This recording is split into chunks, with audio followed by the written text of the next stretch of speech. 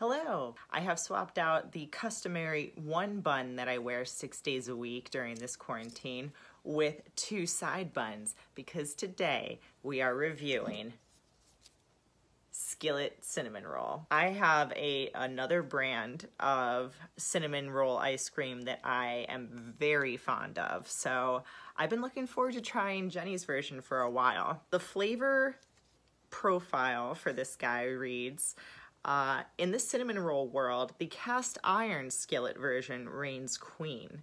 Cinnamon scented brown sugar oozing from inside the roll caramelizes on the hot iron. And what would a proper cinnamon roll be without a thick layer of sweet and salty cream cheese frosting? Where I come from, the American Midwest, we place cinnamon rolls on the highest pedestal and serve them before the meal.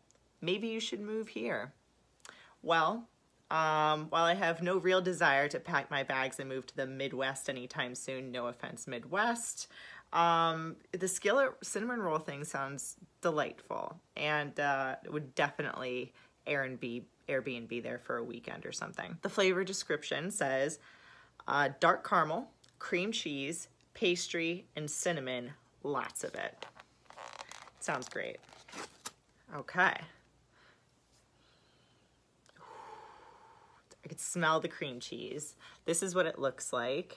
We got a good cinnamon caramel swirls happening in there. Oof. All right, let's give it a go. Oh my God. I already know this is gonna be amazing. All right.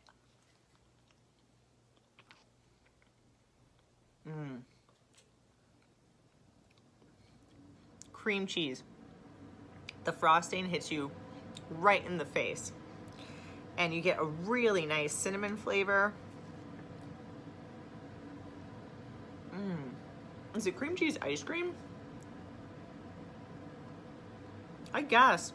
So I think what the breakdown here is that the ice cream itself is flavored like cream cheese frosting. And then you have these like chunks of pastry in there, see that?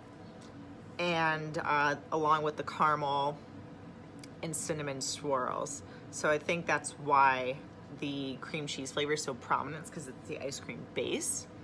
But oh my God, every flavor really comes through really nicely. I'm gonna go one more bite. This is so good. I don't know if I've had a bad one yet. I kind of realized I haven't ranked anything that low. Not that that's a bad thing. I still want you guys to think I'm an unreliable rater here. This one's excellent.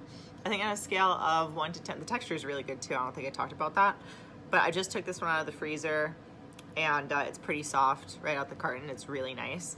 The best one for that so far has been the salted peanut butter with chocolate flecks. That's got the best texture right out of the freezer. But this one's pretty good. I'm gonna rank this one a 9 out of 10.